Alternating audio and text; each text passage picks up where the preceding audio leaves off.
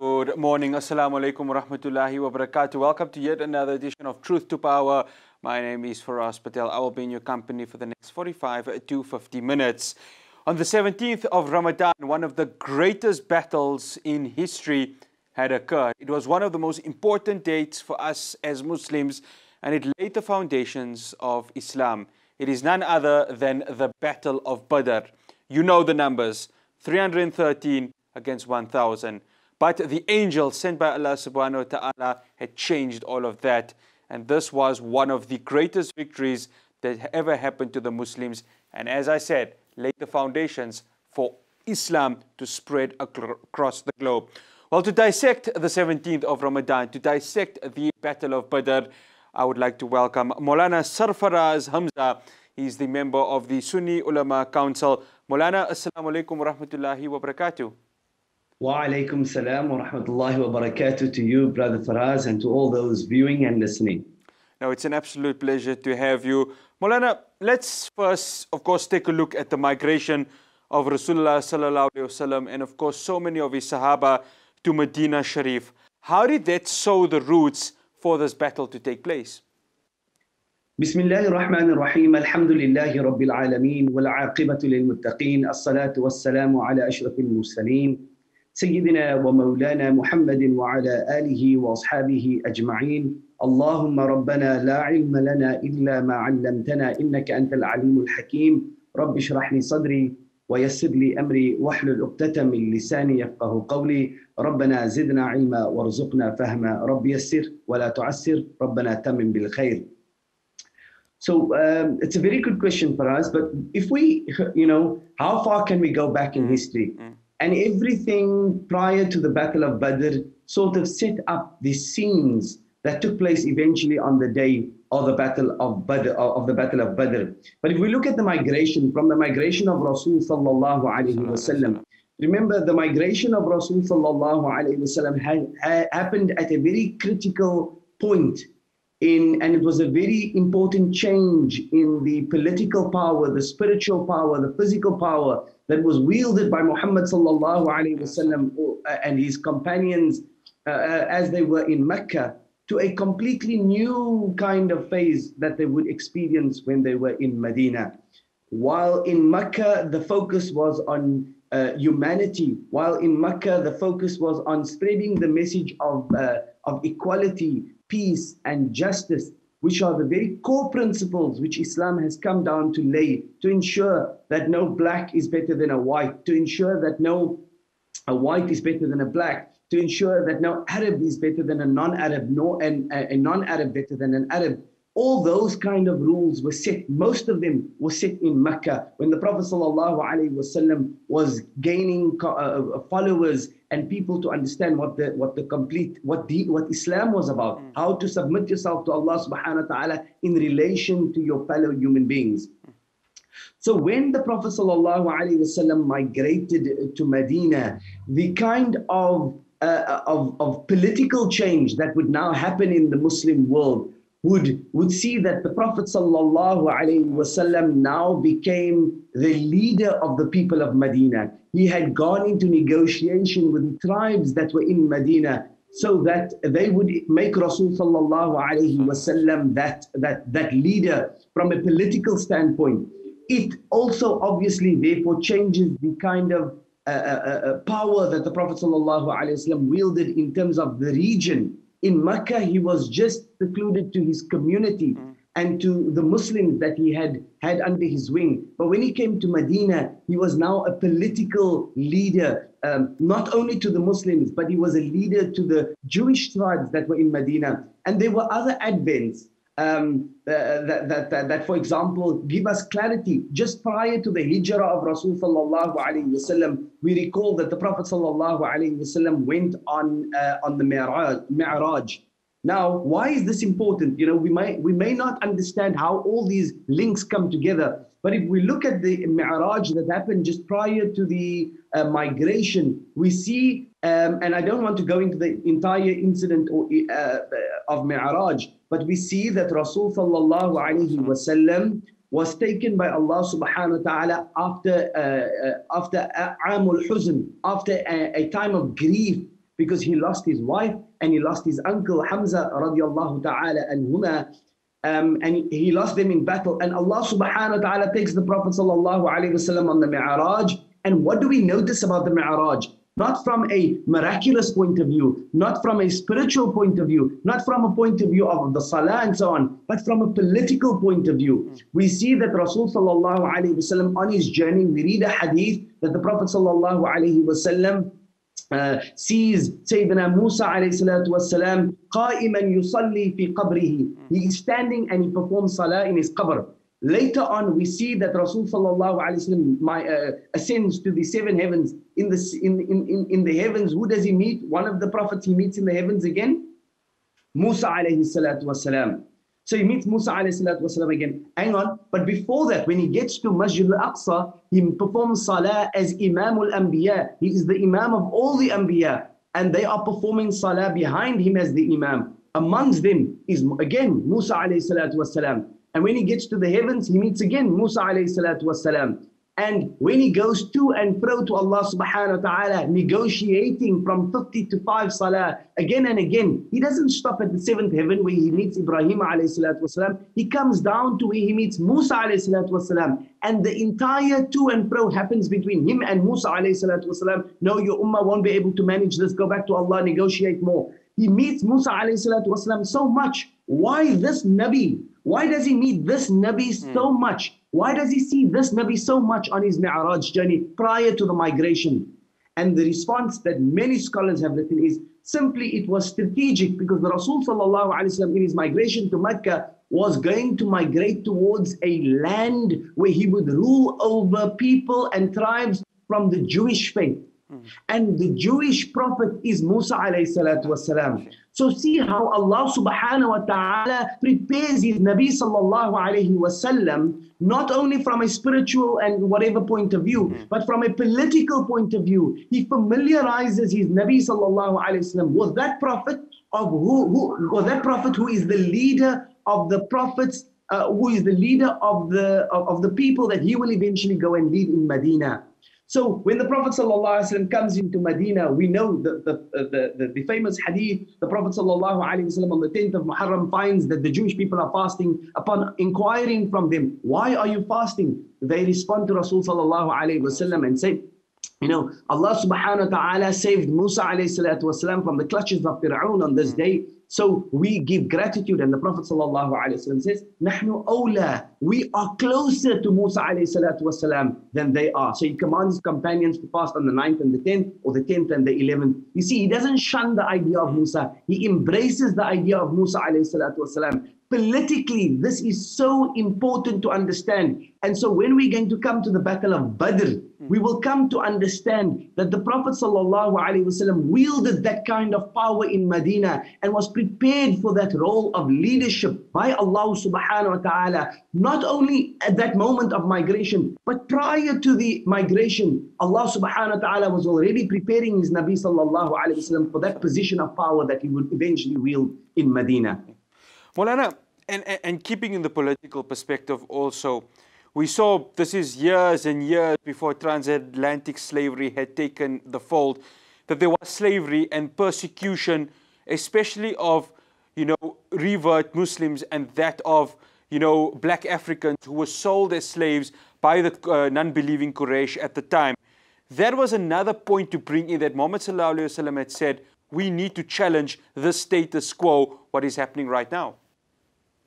So exactly that. And that's why also we mentioned in the beginning, when the Prophet ﷺ was in Mecca, the kind of power that he wielded there, he could lay the foundation of humanity. He could lay the foundation of Islam's view on slavery, on Islam's view on oppression, on Islam's view on all these humanitarian situations. But he would more emphatically be able to politically impose those kind of policies, if you will, those kind of policies. He was able to implement them when he was a leader in Medina. And so that is so correct when you say that that's what Islam came to do. It came to revolutionize that Arabian Peninsula, and not only the Arabian Peninsula, the entire world. on the policies of how human beings should be treating one another, on how we should oppose oppression, on how we should stand for justice and against injustice. These were the very foundations that Islam was based on. Maulana Hamza, we'll be back after this break. You viewers, stay tuned. The discussion, with regards to the Battle of Badr continues. Stay tuned.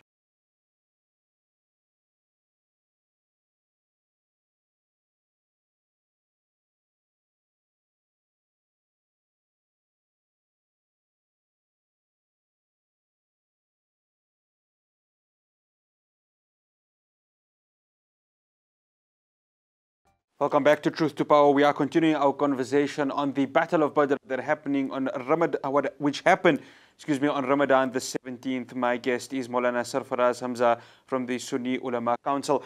Maulana, welcome back. Abu Sufyan, of course, we all know him as this notorious Quraysh tribesman who he was thirsty for battle. He, of course, started raiding caravans, and the Muslims, on the other hand, started countering in raiding caravans of the Quraysh. It's sort of like, I give you one punch, you give me one punch, we are heading into battle. Yeah, so when we, Abu Sufyan at the time, Abu Sufyan radiallahu ta'ala anhu became Muslim at the conquest of Mecca, the father of Amir Muawiyah. He played a significant role. Obviously, we know that the chiefs of Mecca were not happy that the Prophet ﷺ found refuge, and not only refuge, found a position of political power in Medina, knowing very well that the caravans of Mecca would have to pass through Medina. And, different historians record the situation and the context of how those caravans passed in different ways. Needless to say, there was an agenda by both the Quraysh and a counter agenda by the Muslims to obviously establish some kind of stronghold. And this comes off the back of all the oppression. We've just spoken before the break about all how Islam came to emphatically stamp out oppression and injustice and things like that. There was no way that they could allow the oppression, and we can go into detail on a little bit more detail on this. There was no way they could allow the oppression that was experienced by the Muslims in Mecca, that were remaining in Mecca, as well as the deliberate taunting of the Muslims in Medina, and taunting of the Ansar, and taunting of the other non-Muslim tribes that were in Medina by Abu Sufyan and by the other leaders of the Quraysh who were trying to get away the idea, we're trying to wipe out the idea that the Prophet ﷺ has any kind of political power in Medina, and that he should not have gotten a refuge by the tribes of Medina, and that he should not have been able to wield that kind of power in terms of what happens to the Muslims in Mecca. And the Muslims obviously felt on the counter that, look, our things in Mecca were being looted. They were being looted. Once the Muhajirun had migrated from Mecca to Medina, obviously their belongings, their families, their possessions remained behind. And those possessions and things and the family members were being harassed, and were being not only harassed, were being looted, were being taken. And so the counter was to send a message to the people, to the tribes of Mecca. And this is what set up eventually, you think about the month of Ramadan, just Sha'ban prior to that was the commandment given for fasting. And you have the situation where you've just been commanded the month before that Ramadan must be a month of fasting. On the 17th of the month of Ramadan, you have been asked for the first time that you are going through a period of abstaining from food and drink for such a long period of time. You're being asked to engage. What was the political idea? Why the month of Ramadan? Why the caravans passing? Were Muslims on the defensive, or were Muslims on the offensive? These questions, obviously, historians differ about, and many people who write about it, obviously, depending on the context and the background, they differ about it. And we can go into a discussion regarding that. But like you said, Abu Sufyan leading Ibn Harb, leading that kind of Muslim, leading the Quraysh into that, they were deliberately trying to throw that punch, and there was a counter punch. It was loot, and there were minor skirmishes that occurred, obviously, before the Battle of Badr. But these minor skirmishes eventually culminated in this huge Battle of Badr. Maulana, let's go to the battle now. You've got 1,000 Quraysh, you've got 313 Muslims. Now, to any non-Muslim viewer that is watching this, they'll say, it's unanimous that the Quraysh are easily going to win this. But how important was yaqeen and the strength in belief in Allah important in getting the Muslims to victory? Because Rasulullah sallallahu alaihi wasallam can set up the army, can set up who's going to be on the attack. But how was this important, these two factors, in helping the Muslims get such a historic victory on that day? Okay, so that's why we mentioned it happened in the battle in Ramadan. Now, if you noticed, for many of us, we have no idea what it's like to put our lives on the line. For most of us, we have no idea what it means to give your life for a cause so badly that you are willing to stay the sword or the gun, which they didn't have at that time, down the barrel of the gun, and still be steadfast and strong in your belief and in your conviction. And this is why we have radiyallahu anhum wa radu an dhalika liman khashiya rabbah. That's why we have Allah subhanahu wa ta'ala speaking so highly of the companions ridwanullahi ta'ala alayhim ajma'in. It was for this reason that we have the hadith. Prophet sallallahu alayhi wasallam also says, ashabi kan nujum bi ayyim iqtadaytum ihtadaytum. My companions are like the stars. Whichever one of them you follow, you will be guided. Because these people were so steadfast. They were so convicted and so convinced, and that so much conviction, for their belief and for what they understood was the haqq. And the Prophet ﷺ spent years prior to that driving that particular point home. And that is why it's important to understand the period of migration. What was Makkah there for? Why didn't the Prophet ﷺ get refuge in Medina? Why didn't Allah subhanahu wa ta'ala send him there directly from the beginning? Because you needed to establish, and sometimes we need to take an ibrah. We need to take a lesson from this. Because Allah subhanahu wa ta'ala, He set it up in such a way that the Prophet sallallahu alaihi wasallam and his companions would spend the years prior to Badr building up that conviction, building up that yaqeen, building up that certainty, understanding what is justice as opposed to injustice, what is truth as opposed to falsehood, and then being able to willingly give their life for the sake of standing up. It was only 313 men, like you mentioned in the beginning, against an army of 1,000 men. But if you understand the wisdom in Allah subhanahu wa ta'ala, if you find men, not only the battle of Badr, if you look at the battle that Tariq ibn Ziyad that he took later on in Spain and so on, many of them happened in the month of Ramadan. But the month of Ramadan has this way, while you may not have the physical sustenance, the spiritual willpower, the determination that one has, the mental strength that one has in the month of Ramadan far supersedes the kind of spiritual and mental level that you can have at any other time of the year. So people are looking at it only from a physical point of view and saying, well, in the month of Ramadan, I'm weak. But you have so much conviction, because if you can abstain from food and drink and sexual activity, which are permissible throughout the year, you can abstain from it. You can understand the willpower of that person. Then for someone to still taunt you and to bring you and to fight you, you have that. I don't know how to explain to the viewers, simply to say that, a coach of a soccer team, he knows if he keeps a good player as a substitute on a bench, that substitute is hungry for the game. And when you put him on afterwards, his fight is so much stronger. I know this is an underestimate. We cannot compare a football game to the Battle of Badr. but to make it just a little bit more relatable and relevant for our viewers and for our listeners, just to understand how hungry the Muslims were to be able to avenge the kind of atrocities that had been perpetrated against them and their family members and their belongings and their loved ones in Mecca, and how they were willing to not allow the Quraysh who were in Mecca to continue to abuse them and oppress them and subjugate them while they were still in Medina, miles away.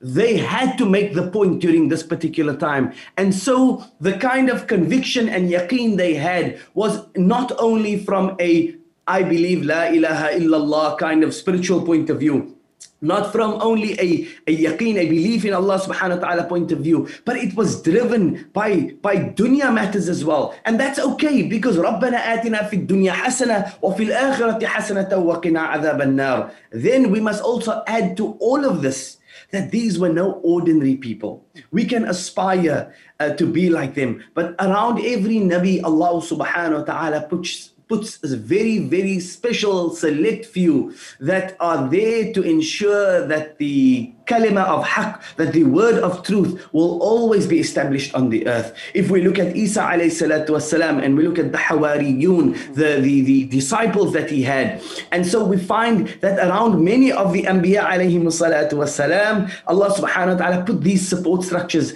The Sahaba Ikram, the Quran speaks at length about them. How do we even begin to describe the dust on the feet of the Sahaba Ikram, that they had 330 men against 1,000 men, a clear, what we would determine a walkover, or what we would consider a walkover, yet they had that fight, that conviction. And when the Muslims won the Battle of Badr, it made the victory that much sweeter, because Allah subhanahu wa ta'ala was with them.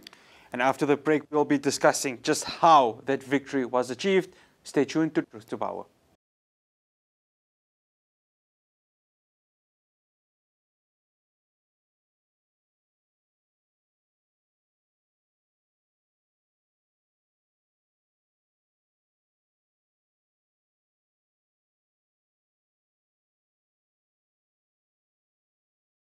Welcome back to Truth to Power. We are continuing our conversation with regards to the Battle of Badr and how this laid the foundations for myself and of course the rest of the Ummah of Rasulullah sallallahu alaihi wasallam to being in existence as we speak. I'm still in conversation with Maulana Sarfaraz Hamza. Maulana Hamza, it's Ramadan. Now, I've never been to the Holy Lands, and inshallah, I hope Allah will be able to take me there, of course, once the coronavirus pandemic has left us. I don't know if you've obviously been to Mecca and Medina, but just give an idea of the conditions that, of course, are near the wells of Badr, and especially in Ramadan, and especially the physical, test that the Ummah of Rasulullah sallallahu alaihi wasallam had to go through at that time. But then, of course, comes the Malaika, and that is the true miracle of the Battle of Badr. Okay, so obviously we know it's the month of Ramadan. The Muslims, it's the second year of Hijrah, 13th of March, 624, where the second year after Hijrah, the 17th of Ramadan, the Prophet sallallahu alaihi wasallam hears that a caravan is passing by of the Quraysh. It's an opportunity for the Muslims to go out and establish their political power, their political authority, and also to avenge the taunting and the oppression that their loved ones and their families. Remember something, and I just want to set this as well, if your loved ones are being attacked, if your possessions are being taken, there is that constant element of worry and concern that you will have. Are my friends safe? Are my brothers safe? Are my sisters safe? Is my possession safe? Is my inheritance? My parents are no longer there. Are they safe? And realistically, those are things that people are concerned about in the dunya. And so it was also a point where the Prophet ﷺ needed to also give that support to his companions, to show that we have stood by for far too long while these people have gone out and persecuted us and oppressed us, it is now time for us to establish our authority. And now that we are in Medina, I've asked you to sacrifice your homes, your families. Allah subhanahu wa ta'ala has asked you to migrate, and you've made a great migration, leaving loved ones, sacrificing so much for the sake of Allah subhanahu wa ta'ala. May Allah subhanahu wa ta'ala grant us that level of sacrifice. Ameen ya Rabbil Alameen. And now and now you feel that we can't still be taking it on the chin. We need to retaliate. We need to show and establish our authority. So it's warm. We know Mecca is extremely hot. And coming out to the area of Badr, those who have gone to visit there will know how hot it is over there.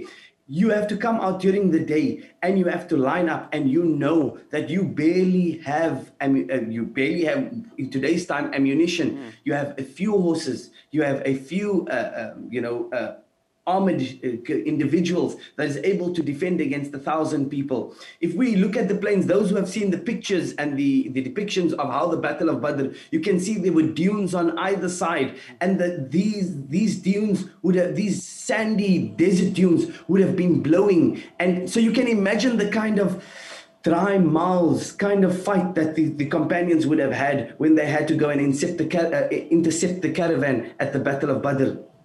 So when Allah subhanahu wa ta'ala, when they engage in battle, we know that the Prophet sallallahu alaihi wasallam sends 3 companions, and they send 3 companions. And the way it was that time is that a duel would happen.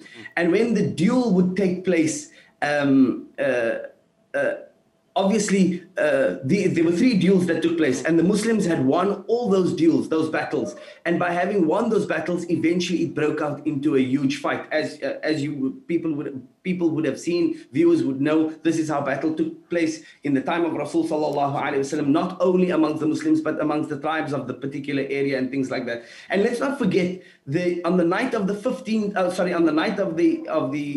of Ramadan, it was raining on the battlefield and the surrounding areas, and many Muslims consider that this was some kind of mercy, a rahmah from Allah subhanahu wa ta'ala, because the slopes that the kuffar and the Quraysh had to climb were muddy, and also it subdued a lot of the dust. But nonetheless, it was difficult for the Muslims to go out in the month of Ramadan. But when Allah subhanahu wa ta'ala, as you rightfully said, when Allah subhanahu wa ta'ala sends the malaika, and Allah subhanahu wa ta'ala reminds us in the Quran in verse 124 of Surah Al Imran, remember when you said to the believers, is it not enough for you that Allah subhanahu wa ta'ala will help you with 3,000 angels specially sent down? Now, many accounts have come to explain how the Quraysh had eventually become so fearful, and how during the battle, after people were being killed and people were being slain, and we know there's an entire list, we can't go through the entire list of the martyrs of Badr, but how people were being killed on both sides.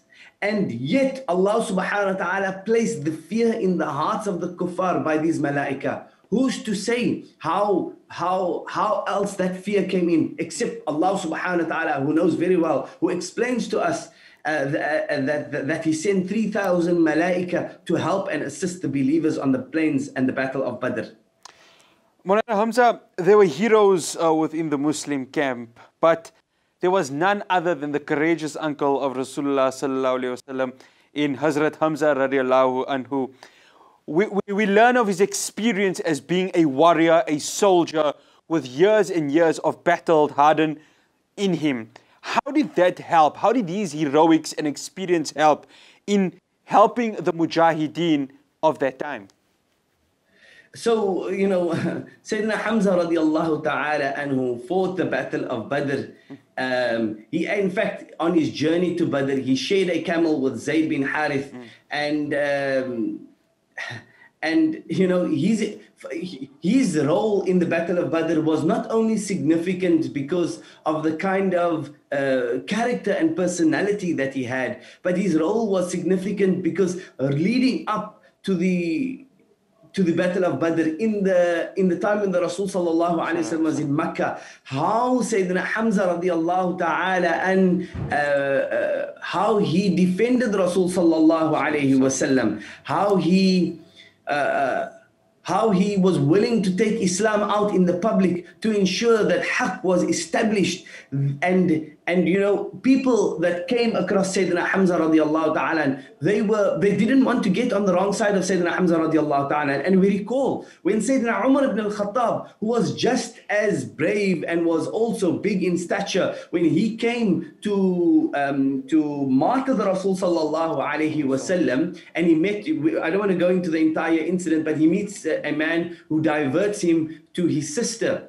And he goes to meet his sister and her husband, who he finds reading the Quran. Eventually he beats them up, and his heart gets softened. He reads the Quran, and he finds out that he actually wants to take the Shahada. So he goes to the house of Rasul sallallahu alayhi wasallam, and nobody there at the time knows that Sayyidina Umar ibn al-Khattab radiallahu ta'ala wants to accept Islam. Who is the one that attends the door, that goes to see when Sayyidina Umar ibn al-Khattab radiallahu ta'ala comes to the door of Rasul sallallahu alayhi wasallam? Who's the one that stands at the door?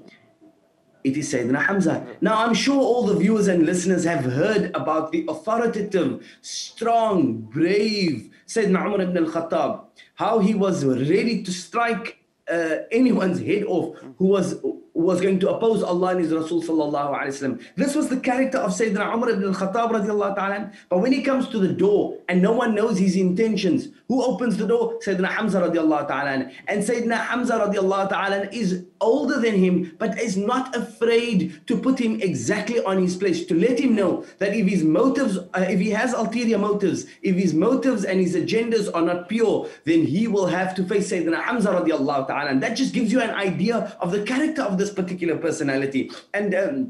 And so we find that it was, and when the Prophet ﷺ went out, it was Sayyidina Hamza radiallahu ta'ala. He found so much, the Prophet ﷺ found so much of, he found a sanctuary in his uncle, Sayyidina Hamza radiallahu ta'ala. And that's why when Sayyidina Hamza radiallahu ta'ala was killed at the hands of Utbah bin Rabi'ah, the Prophet ﷺ took this extremely hard. The Prophet ﷺ took the demise of his uncle extremely difficult.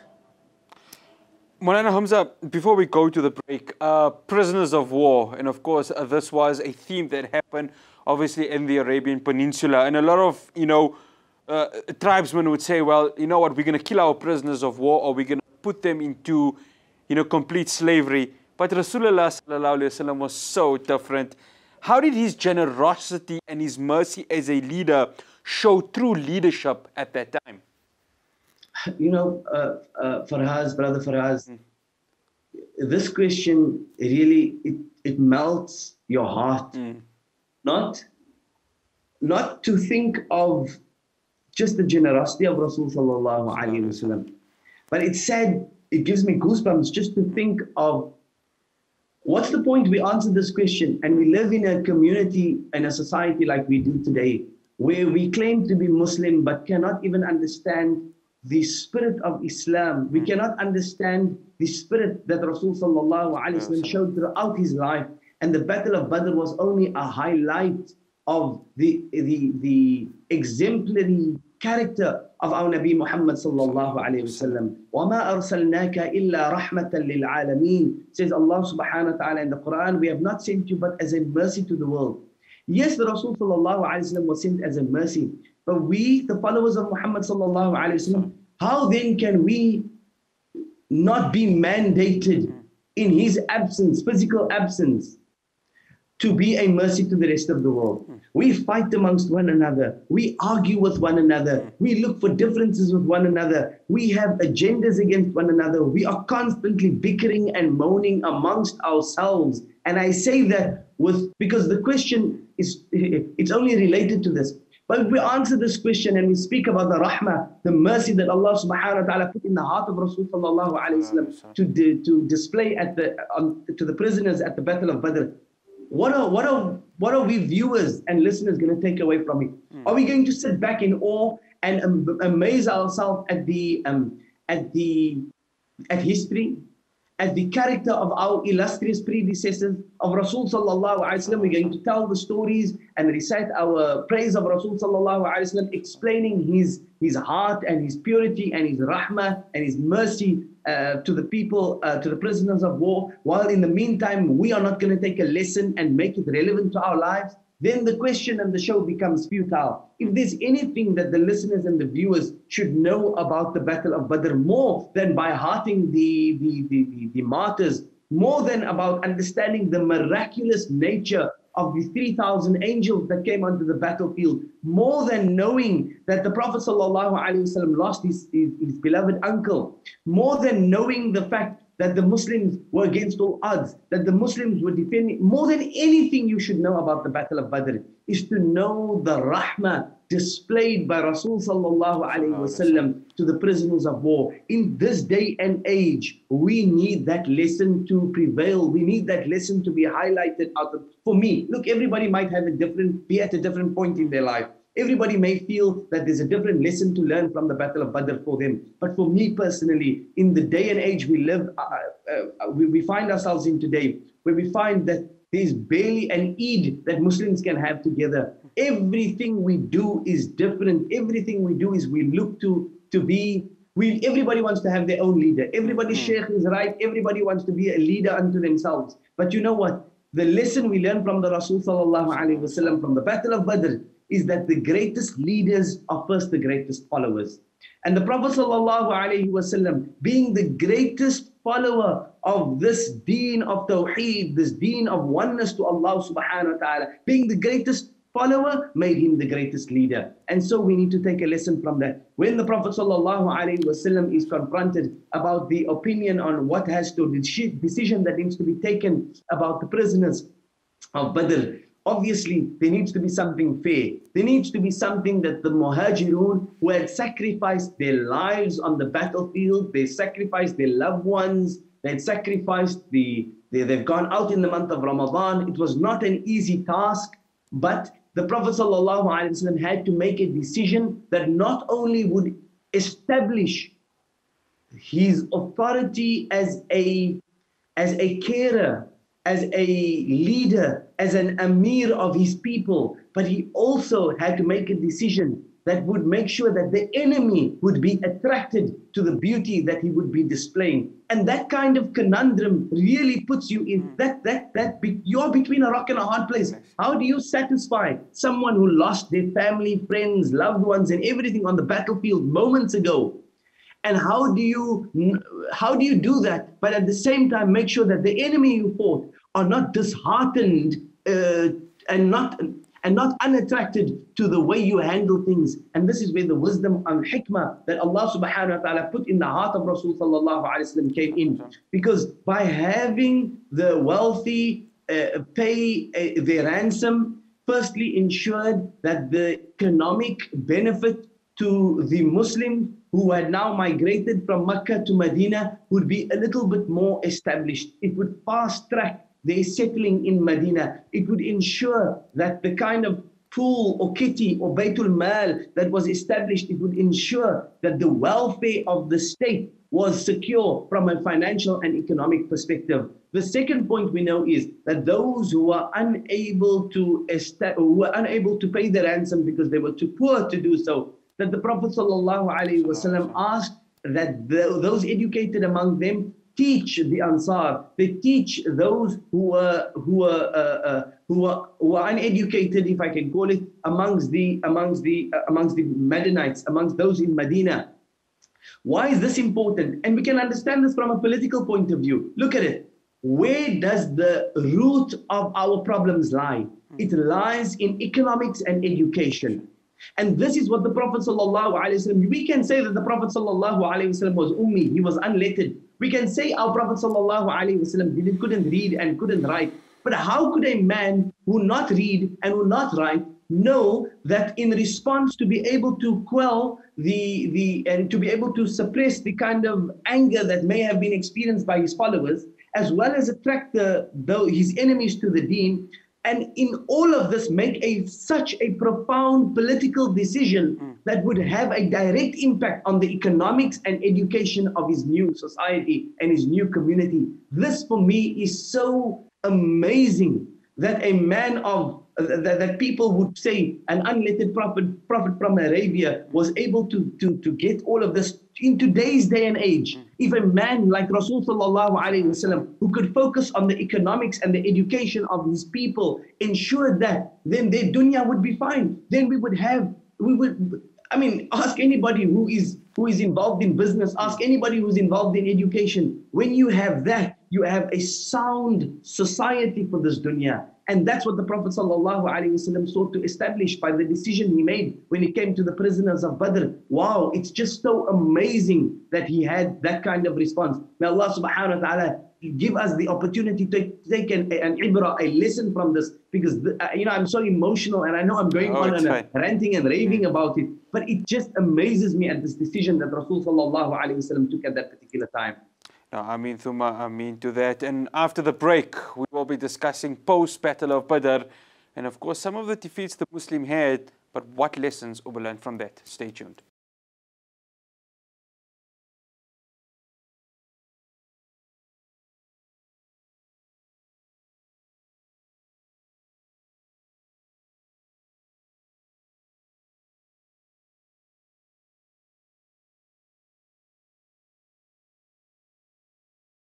Welcome back to Truth to Power. We are wrapping up the conversation with regards to the miracle of the Battle of Badr, and my guest is Maulana Sarfaraz Hamza. Maulana Hamza, there was a defeat obviously after the Battle of Badr, the killing of Hazrat Hamza radiallahu anhu.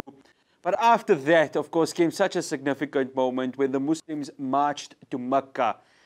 Just give us an idea of how that, from a political perspective, but also from a Dini perspective, changed so much.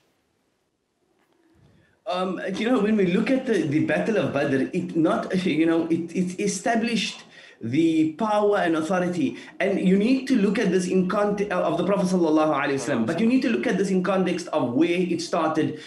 Just a decade earlier, when the Prophet sallallahu alaihi wasallam first, announced and his nubuwah, and when the Prophet ﷺ came, how many of them would have taken the Prophet ﷺ seriously to that point? How many of them would have thought that this man single-handedly would transform and change the landscape of the Arabian Peninsula? How many of them would have fathomed and envisaged this kind of thing happening? How many times didn't they plot to kill the Rasul ﷺ when they sensed danger? How many times didn't they try to negotiate with Rasul ﷺ to suppress his efforts at inviting people to the oneness of Allah subhanahu wa ta'ala, to the words of Tawheed, to justice and the importance of equality and in society? How many times didn't they do this?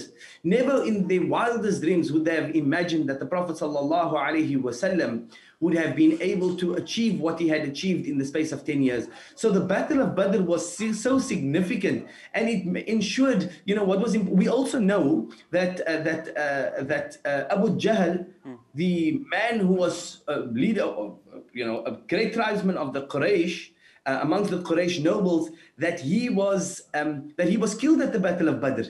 And this was important because he was one of those individuals who significantly tried to quell the rise of Islam. He really tried to go and sow animosity and hatred and for people to harbor ill feelings towards the Prophet ﷺ. And why this was significant was because, remember, after the Battle of Badr, what happens is that Abu Sufyan, whom you've mentioned earlier, it gave him almost the opportunity by default to become a leader amongst the Quraysh. And so when the Prophet ﷺ 6 years later marches into at the conquest of Mecca, comes in, it is Abu Sufyan who eventually is the leader and helps the Prophet ﷺ negotiate a peaceful surrender at Mecca. So if you think about it, the events at Badr continue right after the Battle of Badr.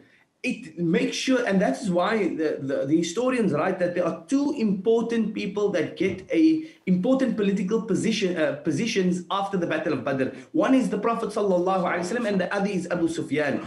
By that, the Prophet ﷺ not only had authority and leadership over Medina, but by having Abu Sufyan 6 years later help him to and also become Muslim at the conquest of Mecca, the Prophet ﷺ now had what we go to as